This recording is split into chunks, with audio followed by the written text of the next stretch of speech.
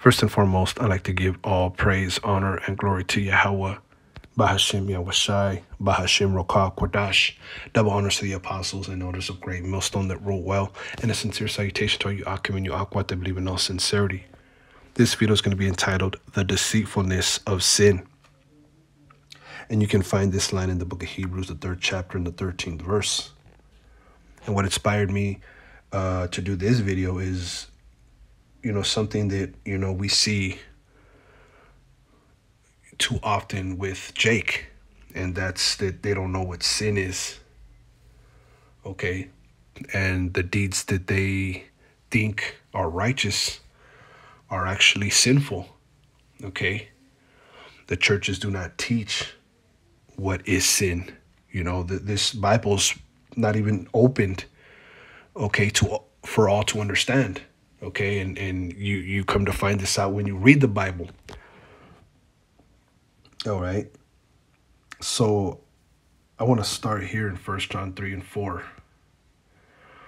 Okay, because a lot of our people are deceived. Okay. They do not know what they fall at, or what they stumble upon, I should say. Therefore they're deceived by sin, and sin can be very deceitful, especially if you don't know what it is. What is a sin? All right. This is 1 John 3 and 4. Whosoever committeth sin transgresseth also the law, for sin is the transgression of the law. See, and these churches teach our people, okay, that the law is done away with. So therefore, our people, don't follow the law. But, if you transgress the law, that's actually a sin. Okay. And, some of the sins right off the top of my head, that our people commit is, the dietary law. There's a lot of things that our people eat that is actually a sin. There's a lot of adultery. There's a lot of,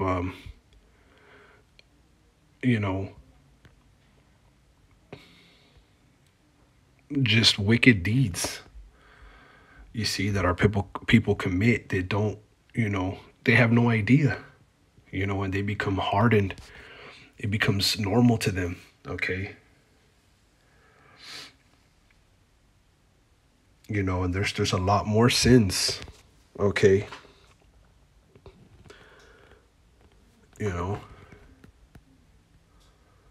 And, when you come into the knowledge, you come to find out that, this book is written to an election.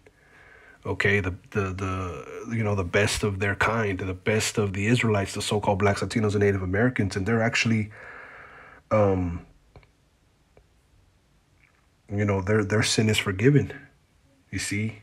And, our people, they're deceived into thinking that,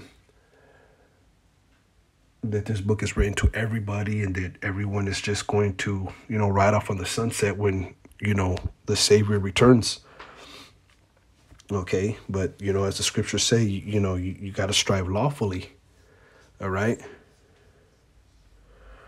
And there's a lot of sins that our people commit that they can actually try to keep. The Sabbath, that's another one. High holy days, growing a beard, how about loving your neighbor, and real love is the keeping of the commandments. Okay. So, as it says here, 1 John 3 and 4, whosoever committeth sin transgresseth also the law. For sin is the transgression of the law, right? Sin is the transgression of the law. Okay. So if you knew what the law was, then for you would know what sin is. Now, we know we can't keep the whole law, but there's things that you can keep, and the Lord's commandments are not grievous. Okay, this is Isaiah 30. Okay, and to some Israelites they are. It says, woe to the rebellious children, saith Yahweh, Bashim Yahushai, that take counsel, but not of me, and that cover with the covering, but not of my spirit, that they may add sin to sin. Okay, so there's rebellious Israelites that take counsel, right? They take advice, they take heed, but not of Yahweh Bashim Yahushai. They cover themselves, okay, with the covering, with certain knowledge and certain so-called wisdom, certain philosophies and religion and doctrine, but it's not of the spirit of Yahweh Bashim Yahushai, okay, because ultimately, they want to add sin to sin. They don't want to stand in the counsel of Yahweh Bashim Yahushai, because if you really stand in the counsel of the Most High and His Son, it would cause you to change. It would cause you to really live, and worship according to spirit and truth. Okay, so destruction, to the rebellious Israelites. Okay, because you say you love the Most High, you say you're godly, but you really gotta put forth a real effort. This is Hebrews 3 and 13. It says, "But exhort one another daily, while it is called today, lest any of you be hardened through the deceitfulness of sin." So, that's why we do these videos. We're reminding each other to be righteous. We're reminding each other through these videos, by going out to the highways and hedges, okay, by reading this word, by getting cleansed, day after day, okay, to be righteous. All right, lest any of you be hardened through the deceitfulness of sin. Now, let's get this word hardened first, okay? This is Strong's G 4645, skleruno. Skleruno. To render obstinate, stubborn, to be hardened, to become obstinate or stubborn. And see, that's what happens when you're not in the word. Okay, you can become stubborn. You see, and our people, they forgot the Lord days without end. Okay, so when you try to teach them about the law, what do they say? Oh, that's done away with. Well, we can't keep the law, but we establish it, as the scriptures say. So if you don't keep the law, well, then you're sinning. You're living a sinful life, and that can rend you very stubborn. Okay, you can't tell a Christian nothing, right? It says, "Lest any of you be hardened through the deceitfulness of sin." Right? Strong's G 539, apate. Apate. Deceit, deceitfulness, right? You can be fooled, okay, by what is sin.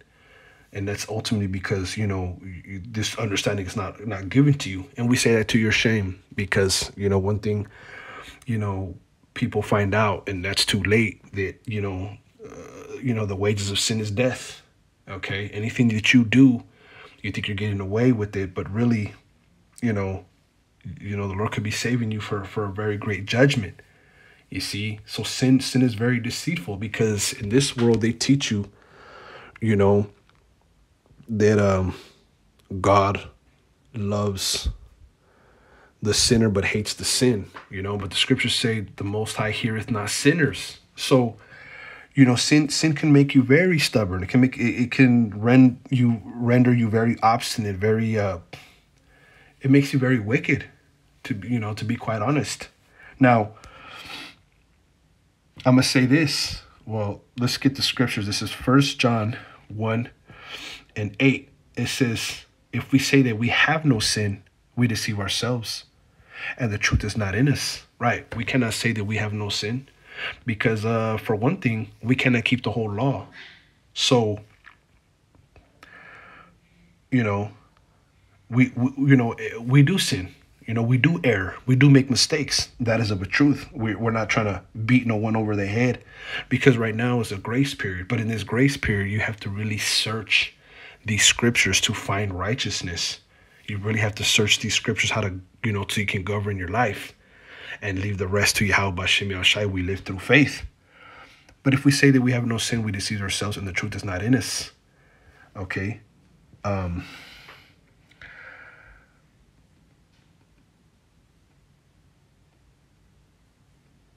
But let's jump. Lord willing, I can come back to this. But let's jump to 1 John 5 and 16. Because,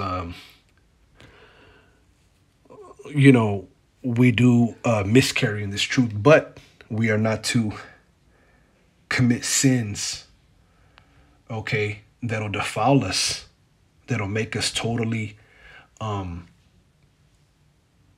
unworthy. This is 1 John 5 and 16. If any man see his brother sin a sin which is not unto death, he shall ask, and he shall give him life for them that sin not unto death. There is a sin unto death. I do not say that he shall pray for it. So there are sins that are unto death. Okay, so we'll be the first to say, oh, yeah, we miscarry, we sin, but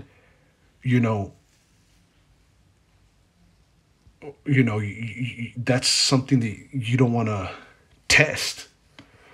You don't want to see if Yahweh Bashem Yahushai will forgive you for a sin that is unto death. There are some sins that are unto death. It says here, if any man sees his brother sin a sin which is not unto death, he shall ask, and he shall give him life for them that sin not unto death. You can pray for brothers that miscarry, for brothers that go off, for brothers that sin, if it's not unto death. And there are sins that are unto death. I do not say that he shall pray for it. All unrighteousness is sin, and that's evident, right? And there is a sin not unto death, right? There's some sins that are not unto death. Those you can pray for. You see? So we got to make that clear. There's certain sins, that are unto death, and there's certain sins that they're forgivable. You see? Let's see. Let's go back to 1 John 1. Let's see. It says, if we confess our sins, he is faithful and just to forgive us our sins and to cleanse us from all unrighteousness. Okay? Yeah, if you confess, okay, sins that are not unto death, hey, how Bashem Yashai is faithful, to forgive us of our sins and to cleanse us from all unrighteousness. If we say that we have not sinned, we make him a liar, and his word is not in us. So it says it again. Okay? It says it again. But see, 1 John 2:1, my little children, these things write I unto you, that ye sin not. And if any man sin, we have an advocate with the Father, Yahweh Shai HaMashiach, the righteous. Okay? We have an advocate. We have, an intercessor, someone that speaks on our behalf, that judges righteously.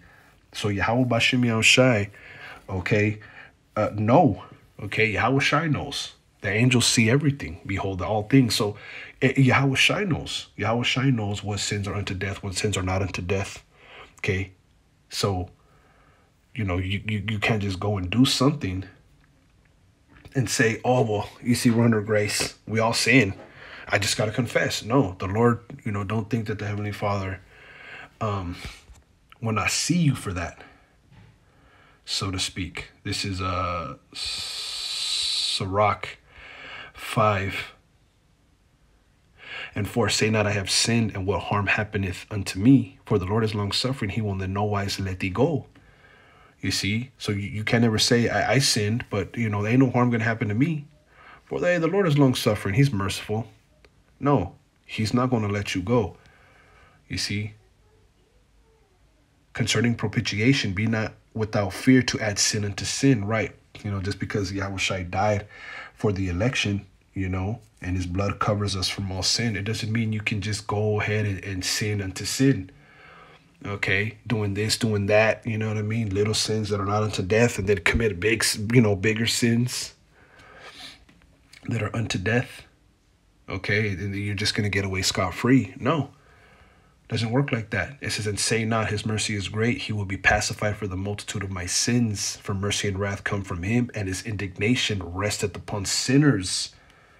So And see, that's what's deceitful about Esau and this kingdom, churches and all these philosophies is they teach you that you're already saved, when in we actually you got to work out your salvation, okay, till Yahweh returns. You see, so you cannot say he's merciful and he's gonna be pacified. He ain't gonna do nothing for the multitude of my sins. You see, because although he is merciful, wrath comes from him too. Okay, his judgment goes out every single day, every morning, every night. You see, and his indignation, which is righteous anger, it resteth upon sinners. He is just, okay, to do something, to all that sin. At any time we can get judged for sins.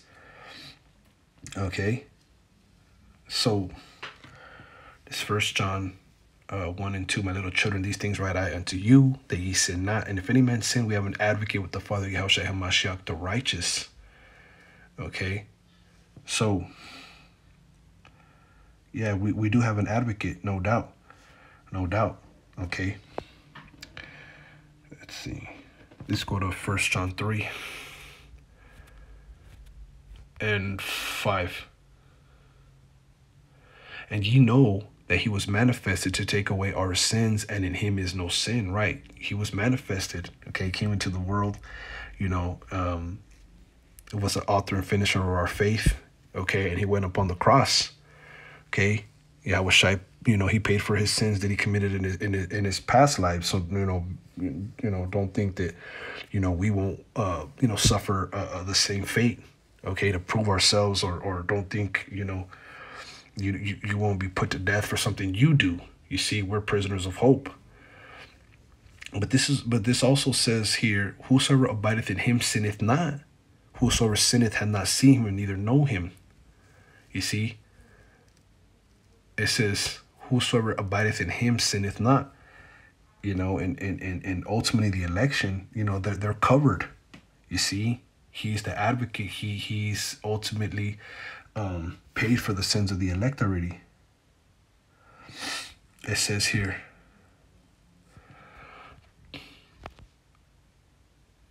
jumping to the 9th verse, whosoever is born of the Most High doth not commit sin. You see, now check this out. I was looking this in the NLT. It says, those who have been born into the Most High's family do not make a practice of sinning, because the Most High's life is in them, so they can't keep on sinning because they are the children of the Most High. And that's spiritual. Let me read it in the KJV. It says, whosoever is born of the Most High doth not commit sin. Let's look at this word born. Strong's G 1080. Ganao. Ganao. It says, of the Most High making men his sons through faith in Hamashiach's worth. You see, so those those men, those brothers that come into the faith and are part of the election, really the Lord keeps them. Okay, and if they do sin, the Lord was manifested to take away all sins. That's what the beauty of being a member of the elect is. The scriptures say, blessed is he who there is no matter of fact, let me see if I can find it. Blessed is it blessed is he. Blessed.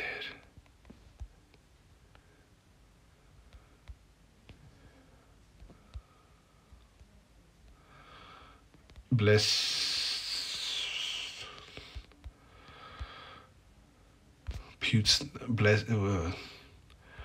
Salah, the man who the Lord imputes not iniquity. Psalms 32 and 2. Psalms 32 and 2. We'll start at 1. A Psalm of David. Blessed is he whose transgression is forgiven, whose sin is covered. You see? So that man who was part of the elect and his sins are covered, hey, he's blessed. He's more blessed than any rich man, anyone who has anything of substance in this world, man, a man whose transgression is forgiven, okay, whose all wicked deeds are forgiven. Hey, that man is blessed. You see, and see, wise men strive for, to be of that hopeful election, man. Only fools want to die and have a shameful death, because that's really what's going to happen to sinners. You see, and in this world, they're painting sin as some great thing, when really, the things of this world is really wicked and corrupt. And that's what you become, wicked and corrupt. You see? Blessed is the man unto whom Yahweh Bashem Yahushua imputeth not iniquity, in whose spirit there is no guile. You see? That's an upright man, whose spirit there is no guile. There's no phoniness, there's no fakeness. It's, the spirit, wants to be upright, is upright. You see? And Yahweh Bashem Yahushua justifies. See? And man looks at man, in a certain type of way, but Yahweh Bashem Yahushua, he walked this earth. He knows a man that is upright. You see? So blessed is that man, okay, whom Yahweh Bashem Yahushua imputeth not iniquity. Okay? Yeah, the Lord is the ultimate judge, man. You see? So we let us not be deceived, okay, by sin, because it's deceitful. It's in this world, it's painted as, you just gonna get away with, but nobody gets away. Everyone pays. Okay, whosoever is born of the Most High doth not commit sin, for his seed remaineth in him. Let's look up this word seed. Let's see. 1 John 3:9. Seed.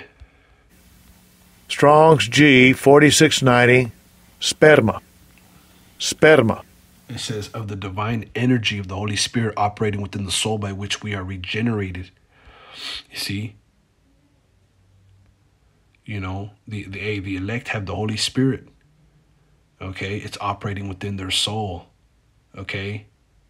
And that Holy Spirit guides you into all truth. Okay? And you're born again. And that seed is not corruptible. You're not going to get corrupted. You see, even King David wasn't corrupted, even after everything that he did. So, let us not think that we're going to get away with sin, because, just because we're alive doesn't mean, that the Heavenly Father's not going to judge us, or that he can't. You see, that that we're Gucci, so to speak. Hey, this truth is very serious, and we have to constantly pray that, the Lord, deals with us every single day. Okay, because our people, they don't even know what sin is. Therefore, they commit it day after day, time after time, and even commit big sins, and they know not what they stumble upon. Okay, and they become hardened. They just become more wicked and degenerate. See, we're not trying to be like that. But see, that's what this world does. It paints sin as just enticing, like it's something to do. And it's not. It really isn't, It really isn't, okay? Righteousness is where it's at. It's something that I've come to say through the Spirit. Righteousness is cool, man. That's what's really going on, right? Okay? So Lord willing, this was edifying, all right? I want to give all praise, honor, and glory to Yahweh, Bashem Yahushai, Bashem Rokak Wadash, double honors to the apostles and the elders of Great Millstone that rule well, and a sincere salutation to you, Akim, and you Akwat that believe in all sincerity. Shalom.